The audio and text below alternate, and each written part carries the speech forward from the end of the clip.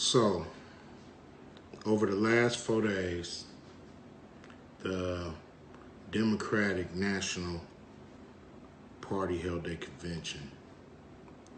A lot of people, you know what I mean, getting up there and talking, and, you know, everybody really, you know, eating it up, you know, throwing their hands in the air like they just don't care damn near. So it's you know, what I didn't hear is what's in it for us?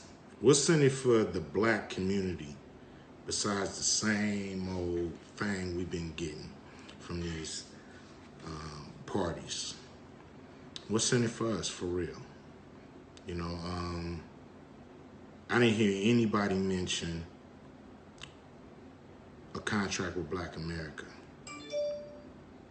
And I don't know why, because it's one of the most comprehensive reform documents that's come about in a long time that could really address the problem.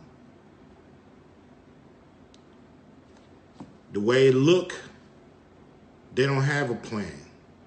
Everybody's, you know, talking about get Trump out, get Trump out, get Trump out. If you vote, that's going to happen on the first day. So now what? Trump out, now what? What? What do we get in the first 100 days? That's what we're trying to figure out. What do we actually get that they could give us overnight like that?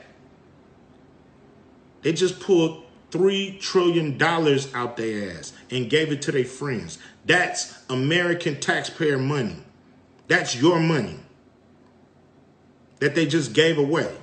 And then there's 42% of black businesses closing. None of that money. Where's our fucking bailout? Where's the bailout? Not the PPP loan that they didn't give us. Where's the bailout? I don't want to hear about deficit. I don't want to hear about what our generations gonna have to pay. Because if we don't have shit, they ain't gonna have shit anyway to pay nothing. So we got to start something right now.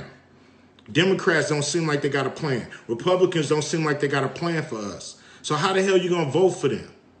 Make them earn that vote. They can start today. They ain't got it yet. They can start today. Make their ass earn that vote, man. Stop playing with these people, and they'll stop playing with you.